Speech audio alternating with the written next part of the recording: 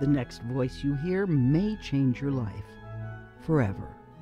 This is the voice of the chaplain of a ministry like no other. Here he is, now making his way to the mic.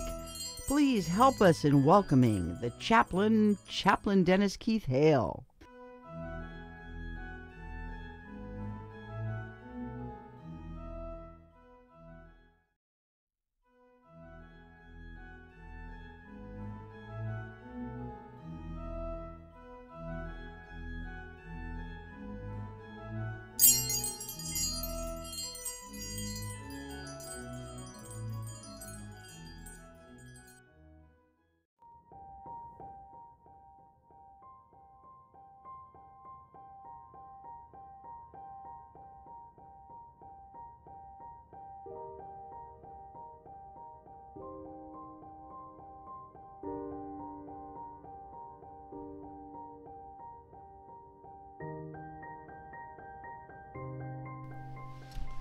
Well, hi again and glad of it. Ladies and gentlemen, I am Chaplain Dennis Keith Hale, and I'm here for our weekly get-together, the Spiritual Side of Cannabis. Our ministry, Liar Than Air Ministry, is unlike any other ministry in the world. We celebrate and try to understand that spiritual walk that gives us our power and our strength. I want to tell you a couple of quick stories, if I may. When I was a little boy, I would play war in sites where war had been played for real. One of my favorite sites was just across the bridge from where we were living in New London to Groton, Connecticut, and to the highlands there, where it drops off into the coast. And there was found the Fort Griswold, and also the Harkness Memorial, which was a giant tower, and you could go up there and take a look around. This place for me was a playground. It had the battlements, it had the cannon, it had all the things necessary, and I was unaware of what had happened there, really. I would read it on the plaque, but it didn't really hit home to me that so many men were lost, and that this was the first time that the traitor, Benedict Arnold, returned to where he had been formerly the commanding officer and killed people. The same people he had been commanding, he rose against, and to show his servitude to the crown, a British crown, he led troops up this hill of British troops and killed quite a few people, us, the revolutionaries. I, as a little boy, played there regularly, and my parents were pretty good, but they weren't always as astute as they could be because they were drinkers, heavy drinkers. And my father, having gone through a war, was even reluctant to come near this space for some reason, would often ask my mother to take me there or to bring me back. I knew that my father was tormented each night with what he had done in World War II. A memory of mine is a picture he had of himself holding the severed head of a Japanese saboteur. He struggled with these each night. But I wanted to play there, and so they would take me over. Well, I played there one afternoon, and evening started to come around. This was before you could find a phone anywhere or anything. And it was summertime, so the evening was late. But then around 9 o'clock, no one was still there to pick me up, and I really didn't know how to contact anybody. We were less prepared as children back then. And as it was, I spent the entire night there. And I'm sure now, with hindsight, that it was just the fear that I felt at the time. But as I laid myself down at the foot of the Harkness Memorial, curled up to sleep, I could not sleep at all. My fright turned to wonderment as suddenly people were speaking to me from nowhere. Suddenly I heard the cries of people in battle. I saw flames around me where there were none. I believe I had conjured up in my mind the entire battle as it was read from the plaque on the door. You see, my parents had forgotten me. One thought that the other one had picked me up, and they were both acting independently, as they often did, and I was lost in the shuffle. Had it not been for my brother, who brought it up the next morning, did you leave Dennis at Grandma's or whatever, they wouldn't have come to get me at all, I guess. No policeman came by, no caretaker, nobody. And that night was full of wild spirits flying around in my head. Jump ahead now for another 15 years. And I had a place I loved going and walking in the sands with my girlfriend or just friends. A place that I later came back to try to surf. Surf Rhode Island. And this place was called Napa Tree Point. And it was a wonderful spit of land. It sort of went out, big wide beaches and tufts of grass, and it really looked idyllic in many ways. And I would often go there and try to surf.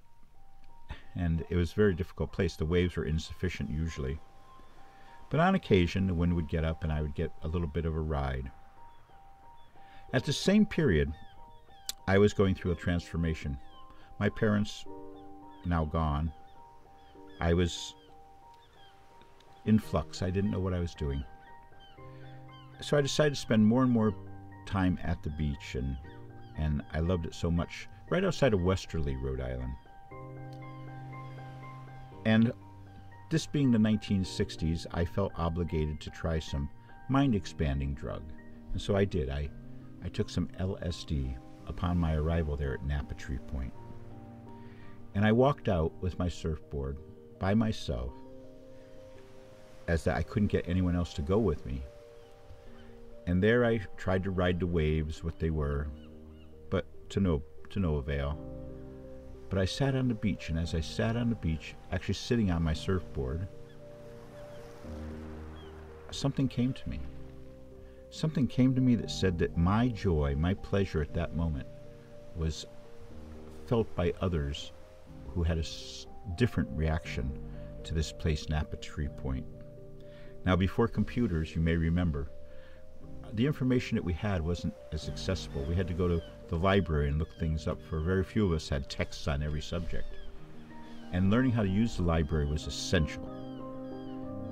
Well, I had learned how to use the library, but I hadn't looked this up. And I was walking further out on the tip. I had left my surfboard. You see, there was no one around. Back in those days, nobody stole anything. I left my surfboard and walked all the way out to the point myself. And there, I discovered a person who was crying.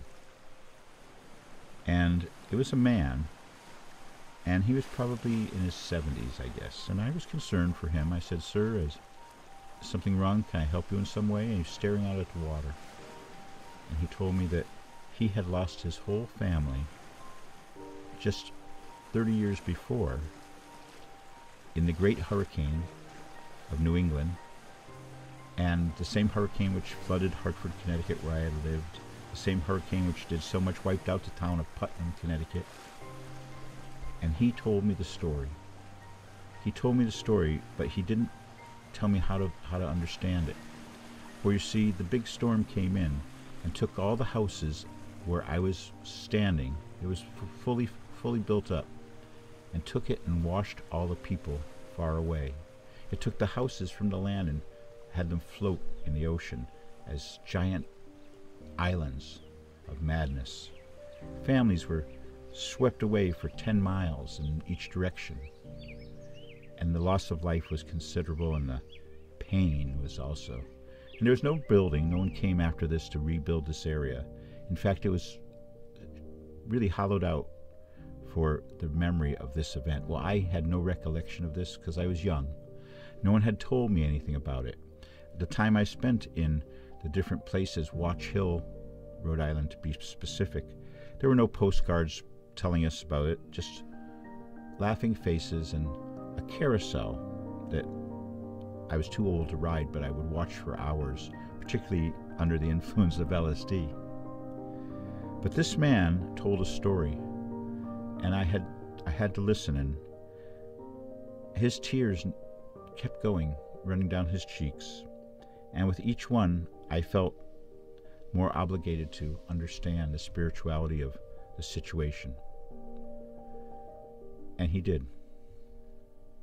So this week when I was visited by Ellen Harris, a friend from 45 years ago, 48 years ago, I was reminded of those spiritual moments in my life. And sometimes we need this. Occasionally we need this spark from our past. We need the information that we didn't have then, now. So my night spent at Fort Griswold and my day spent with this poor weeping man in Napa Tree Point started my path of personal spiritual involvement. I very seldom told anybody about what had happened to me at Fort Griswold, ashamed that my parents had forgotten me, and also not sure what was going on in my head. For I had never had anything like that happen before. I never had a dream so vivid. And that night, after I had been surfing at Napa Tree Point, I chose not to drive back home. There was no one waiting for me there, but instead drove to a hotel and stayed there for one night. And they were reluctant to even rent to me, and I was a 17-year-old boy. But they did, and this was before you needed a credit card or anything. And I could not sleep. I spent the entire night in personal reflection, angry at myself that I didn't know this information, that I had used this as my playground, when in fact it was hallowed ground, just as Fort Griswold was. So I knew at that point that a spiritual life was something that comes to you and to you alone, and it's triggered by so many things. We hope that you have a pleasant spiritual life. We hope that you have enough in your life, that your life is full enough that you can enjoy both the sad and happy side of spirituality. I will tell you that the use of marijuana, using marijuana as a spiritual tool, is an important tool. You see, this is nature's tool to get us thinking. This is nature's tool to open up our horizons and to make you feel comfortable enough to really understand it and enjoy it. I hope that you will embrace that as well. I hope that if you don't have a spiritual life, that you will get one. I hope that if you are so inclined, that you will sit back and really evaluate what's happening in your mind after you do. For you see, nature provided this wonderful medicine, marijuana, and it has been offering us solace, offering us comfort for so many years, and that's because it comes with information attached. I hope that each time you go out, that you look for those spiritual moments in your life and remind yourself that you don't know where they're coming from, but it's nice to see them when they do. On that note, I want to end this week's show. You know, as I often say, I hope that as you go through life, when you need it the most, you find mercy. And as you go, may you go with grace. Good night, and thank you for joining us here on the Spiritual Side of Cannabis. Good night. Ladies and gentlemen, here is the end of this week's Moment in Time with the Lighter Than Air Ministries and the Spiritual Side of Cannabis. Join us next week. Till then, we say good night.